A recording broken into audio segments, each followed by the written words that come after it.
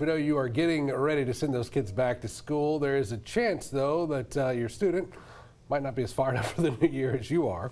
But local officials and organizations coming together for a special back-to-school pep rally on Friday, celebrating the educators, the real stars of the show here. We have Senator Regina Barrow joining us with the Red Stick Pep Rally. Thank you so much for joining us, Senator Barrow. We appreciate it. Thank you so much for having me. I'm so excited about Friday. That'd be cool. Yeah, I'm really, we don't have enough fun around here sometimes. We don't laugh enough, we don't play enough. And so this is a time where we're setting the stage for the whole school year, that we're going to have a great school year. And we want our educators and all our essential workers to know how much we appreciate them.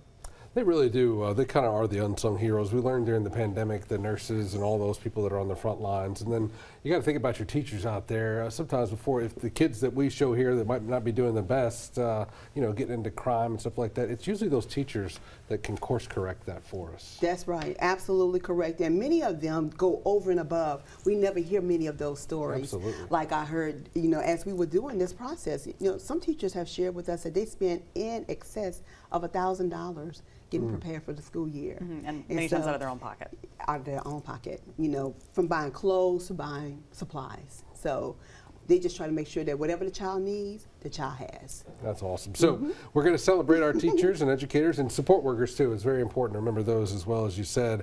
Tell us a little bit about this. Tomorrow, downtown. Downtown on Friday, we're having a Red Stick Pep Rally. Yeah, I'm sorry, I said tomorrow, but yeah, Friday. So. Yes, starting at 5 o'clock, and we have a great lineup of artists that's going to be there. So we have David St. Romain, we have the Michael Foster Project, we have DJ Jubilee, we have DJ Incredible, and a lot of local artists as well. So we're going to have karaoke, we're going to have a dance-off contest, we're going to have free food for the educators. So all of our educators and those working in the field will get all of their food free, but they have to register. So we're asking them to go to educatorsressential.com, and R is the letter R, essential. Go and register so we'll know, who's coming and make sure that we are prepared for them.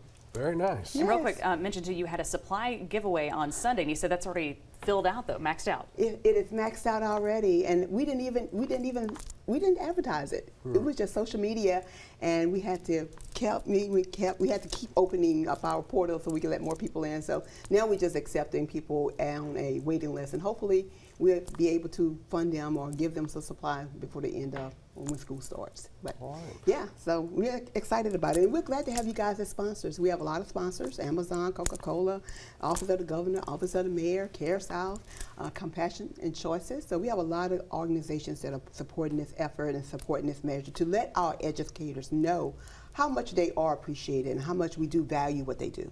All right, Senator Regina Barrow, thank you very much. Red Stick Pep Rally downtown. It's right there near the Live After 5 spot. Galvez Plaza should be a good time. Thank you for coming in. Thank you so very much. Appreciate it. All right.